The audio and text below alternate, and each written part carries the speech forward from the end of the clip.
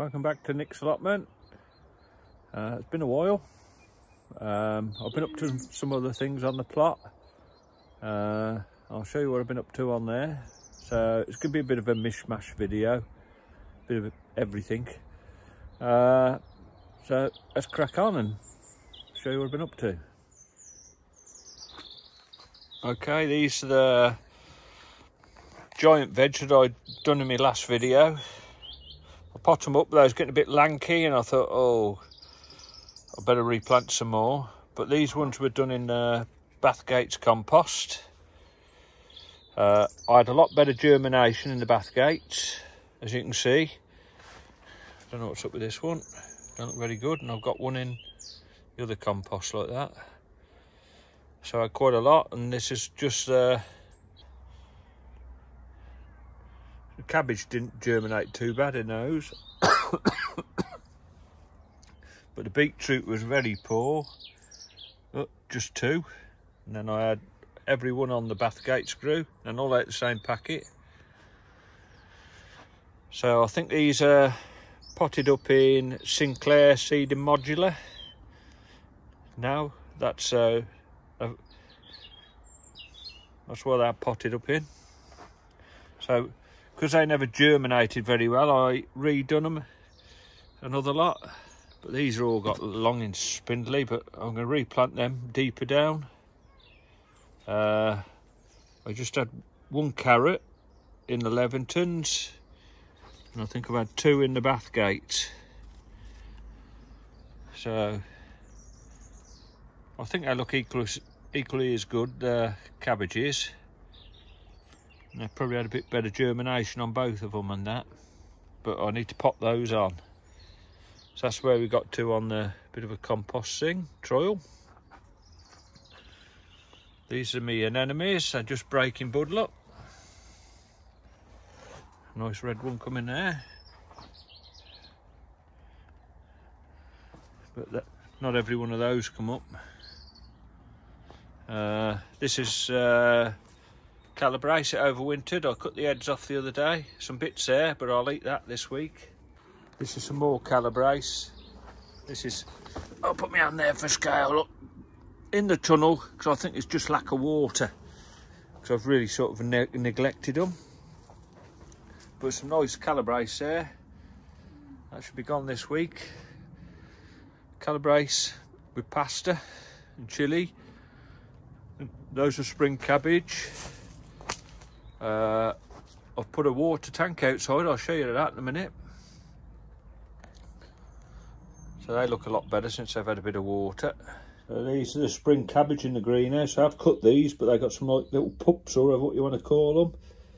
That was going to seed, but we'll eat that anyway. So, and the calabrace in the greenhouse, look at that for a head.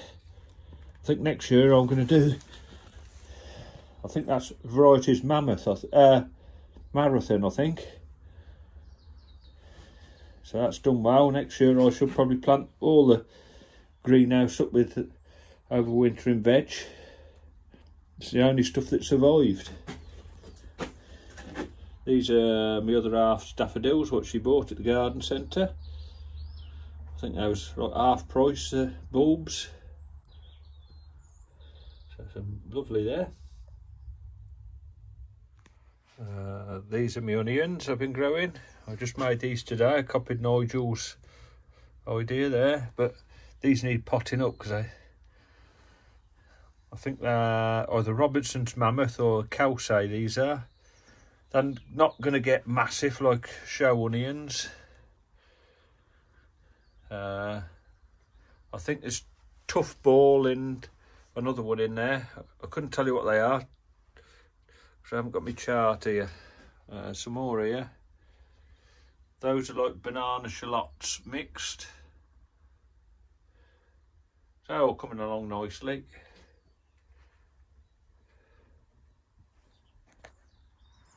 Okay, so these are the Durham early that never got frosted and snowed off.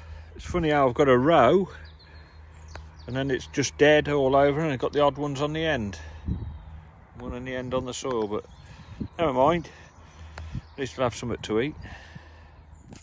Okay, these are my saffron crocus. They've overwintered. Looks like there's plenty of more shoots come off them. So hopefully next year they'll be bigger and get more saffron. Garlic Marco. That looks pretty good. And this one is Garlic Garcia. A few blank spots in the middle, but otherwise it's all right.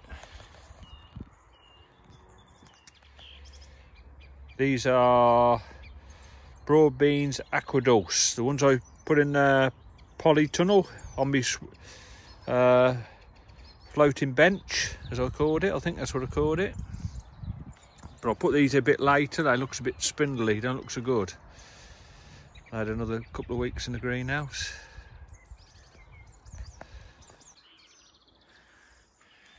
Yeah, so he's got a stop tap on the bottom. It goes through there, and I bought another tap on the end. It's got a hose pipe fitting on. So I can just run a hose pipe round the greenhouse, our polytunnel. It'd just be gravity fed, so it won't be that much pressure. But it's just mainly watering the plants in there. Need to put a new piece of polythene on the door. Right, so this is my compost. So I put 6 tonne there, and I was lucky enough, I was right by the place with a tractor and trailer for where I work, shifting stuff, so I was doing the back load. So I put 2 trailerfuls in there, it's nearly 20 tonne there, so it's 26 tonne there roughly. I think this costs about £4 a tonne, or £4.50. And that's some of the corn that I was taking on the trailer. That's what's germinated. That'll soon die off when I mix it in. So I know a lot of people don't like it because I think it's full of chemicals, but I've had no problem with it. And I've bought myself a trummel now, so I might try and put some through and get rid of... Well, it probably looks better in some of the compost. I mean, there's a few sticks in it. It's good just topping the beds up. So that wasn't bad. Trip back. Okay, this is what I've been up to.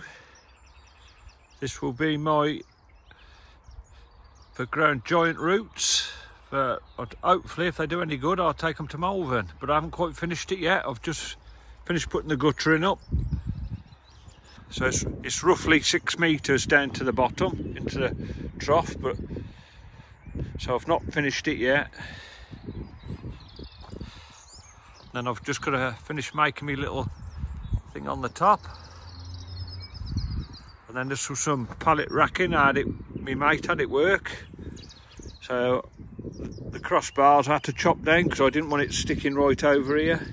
I'd probably struggle to get it in, so I've chopped it down, re-welded the joint up there on that end. So that's how I'm doing it. My little cloche on the top, and I've got some more crossbars here. Then that was a bit of old gridding I found, so I've strapped a water tank on the top. So down here I can pump water from the tanks, so I've got to get I should move that T-junction down there up here, or just run the pipe round and up.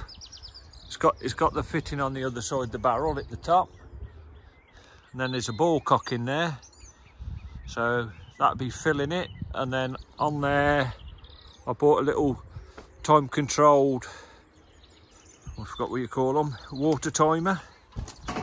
Oh, so I'll come out the tap. So on here there'll be a fix on somehow. I haven't brought it down to see how it works, fits on. There'll be a water timer, and then it'll be set for doing drippers. But I might have to raise this up more yet, just to get it up higher. I'll just see what happens, and I've got to work it out how the gutters go. And then I did go and see Nigel, and I got some muddy boots. I got some more of this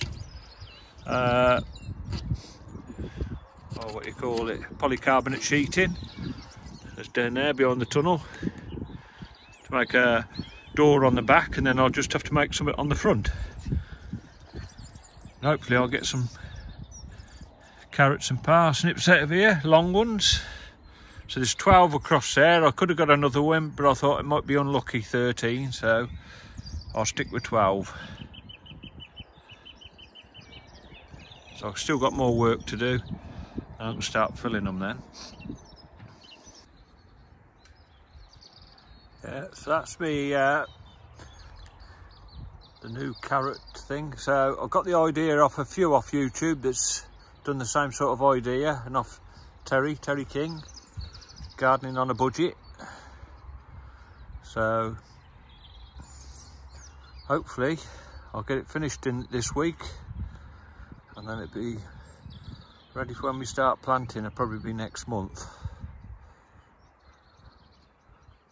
Some nice rhubarb coming there, and this patch here, might try and put a couple of giant marrows in there if they germinate. Just got to rotate this over because this is the stuff Joe has. It looks like manure, but it's mainly maize, sugar beet, and other sorts of stuff in there, just what they make gas out of in the old cow jesters. I think I've got a little video, little bit of footage or a picture from where I was taking the stuff up there. If I have, I'll put it on.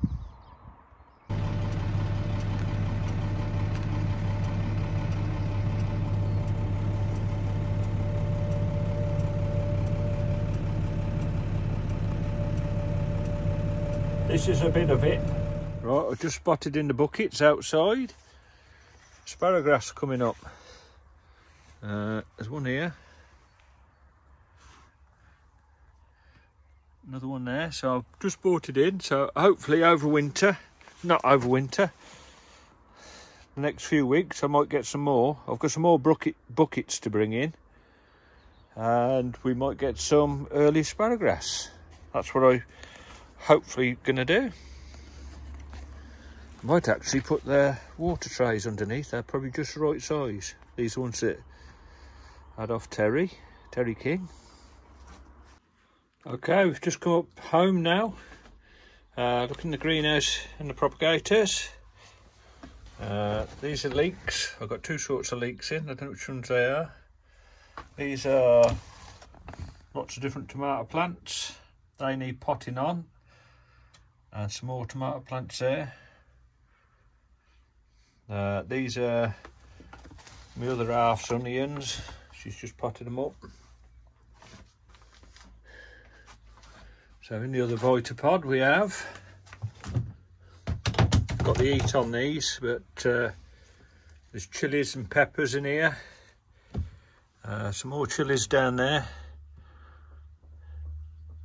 Oh, I can see this. I must get some spray in here. Look at that, folks. Full of green fly, little buggers. I'll go and get some spray in a minute. Get rid of them as I kill the lot. Yes, they're coming along nicely. These are aubergines, if I haven't said already.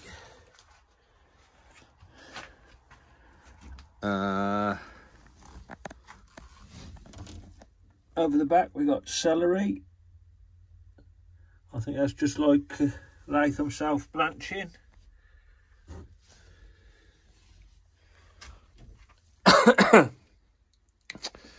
These are crimson crushed tomatoes, I think, up there.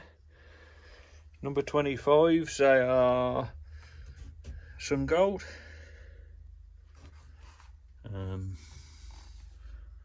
I think this here seedling's coming up. I think that's rocket. These are some giant carrots, but I planted them all, but I've got 3 at this end, look, nothing. These are for the big ugly carrots. In there we got celeriac. There's 2 different sorts. There's another one over here, celeriac. And these are more sun gold tomatoes. These are my brassicas. So, bit misgermination there, not very good. Right. Anything with the red tape on, it's my other half, mine's yellow. That's some more leeks. These are me sweet peas. That was just cheap seed from B&Q when they knock it down to 50p a packet, but at least got some out of there. What's the colours? I think they're mixed ones. I just put all the seeds together and mixed them up. This is a blue Bootalon, this is. When I was at Winner National Trust, it was another garden. There were some seed pods on the big bush in the garden. I reckon the Bootalon bush was 10-15 foot high, but loads of seed pods on it, so I borrowed a couple. And these here red tiger cuttings, Bootalons, not cannabis, by the leaves. These are my celeriac that I've pricked out. Well, this is what I've had them out of, but plenty in there. So Joe's having some, and there'll be some other plot holders I want on. Yeah, that's me red tiger Bootalon. I did, because I put it in the greenhouse over winter, I did snap some of the ends off, so that's the cuttings in there. Some of them are going, some of them aren't.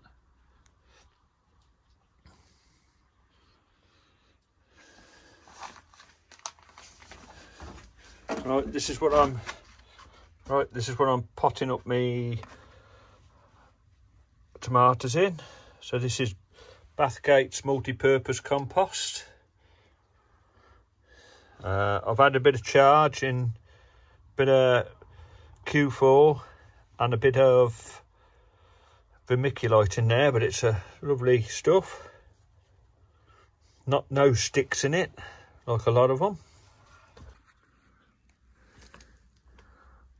Okay, I bought this bag of Bloom and Grow Growers Blend Professional Compost. This was to put some of the giant veg in, so I could compare it with Bathgate. And after I've had a couple of handfuls out the bag, doesn't seem bad compost. And I got that bloody great bolt out of it. Well, nut. I think there's something bust in the machine. Yeah, I've seen everybody else, they get a piece of wood in theirs. Suppose I could weigh it in for scrap. Joking apart. Oh, this, look. Look, a mate's engineer and he makes stuff, and then this was plastic. But he made me a dibber, and if it's a perfect fit for that.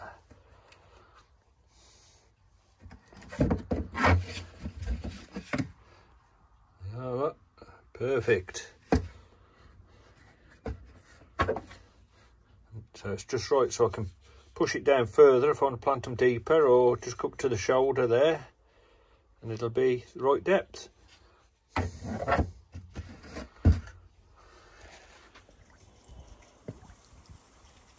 Right folks, that's it for this one. Thanks for watching, subscribing, commenting.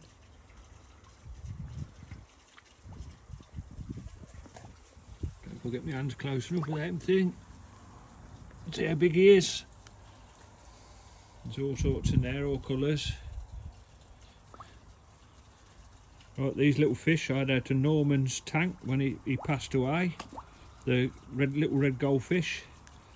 I did put about 30 in there, but the pterodactyl out the sky, the heron, he come and picked them up. That's a skimmer there, so if I switch it on, it sucks all the bits and trash off the top, collects them in a little basket. Right folks, that's it for this one. Ta-da for now. Thanks for watching.